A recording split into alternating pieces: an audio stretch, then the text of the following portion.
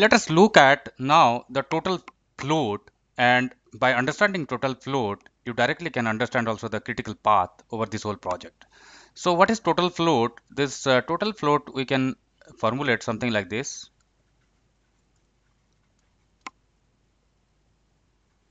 Total float is nothing but late start minus yearly start, or it could be late finish minus yearly finish. And whatever the result you will get, that is total float. And total float is nothing but the buffer or the extra number of days you have over this project. If you delay, is not going to have any ripple effect over the end or finish date. So let us start and finding your total float. So this total float for this particular activity is 1 minus 1 is 0, or 5 minus 5 is 0. So this is 0. What about this? So 6 minus 6 and late finish and yearly start you can deduct, and maybe your late finish and yearly finish you can deduct. Here you can see this, and here also it is 0. What about this activity? So 8 minus 6 or 10 minus 8, both is going to give 2. Here what is happening? 12 minus 11 or 13 minus 12, both are giving 1.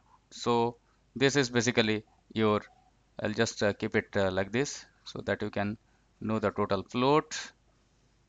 And what about this 9 minus 6 or 13 minus 10, all are resulting 3. This is the total float. Here 11 minus 11 or 12 minus 12, 0. This is the total float.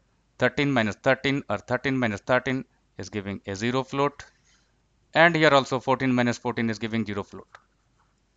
And you see your project, wherever the 0 float you have, and if you see those particular path, this is your critical path of your project.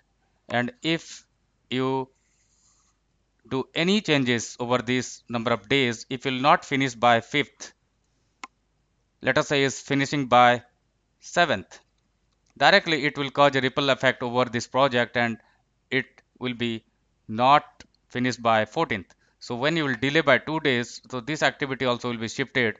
Instead of 10th, it will be 10 plus 2, 12, and this is not 12, 12 plus 2, 14. This is not 13, 13 plus 2, 15. This is not 14, 14 plus 2, 16. And if this particular activity is finished yearly, maybe on 4th day, so this whole project also will be having a ripple effect, and it will be finished yearly.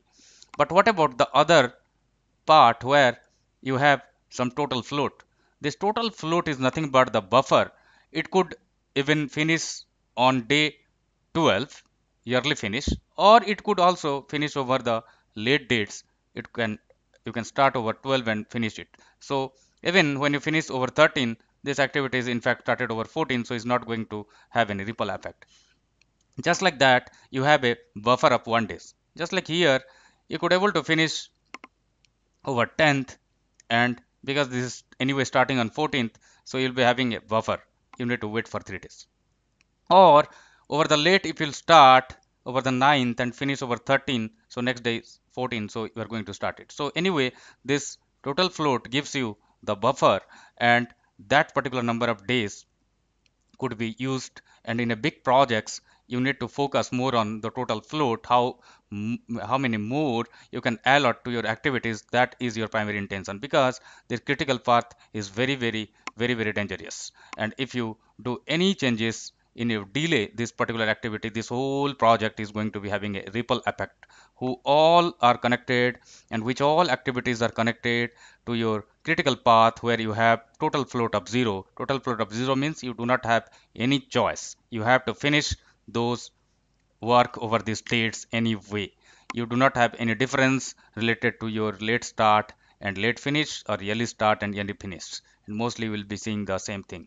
So please understand this and try to experiment this over various projects and understand your critical path, and so that easily over the Primavera you can use this. And in Primavera, in most of the cases, it will choose this yearly start and yearly finish dates, and this late start and late finish dates are only available to find the total float, and which also Primavera does the calculations automatically. And Primavera is loaded by using this CPM algorithm, and so you no need to worry about it. But for using the advanced concept and advanced planning strategies, you have to master this CPM scheduling so that you can have a rough understanding about the overall process, and you can have a blueprint, and without depending on any software you can have your strong project blueprint, and how is going to affect and the ripple effect is going to be floated, that you can have a clear cut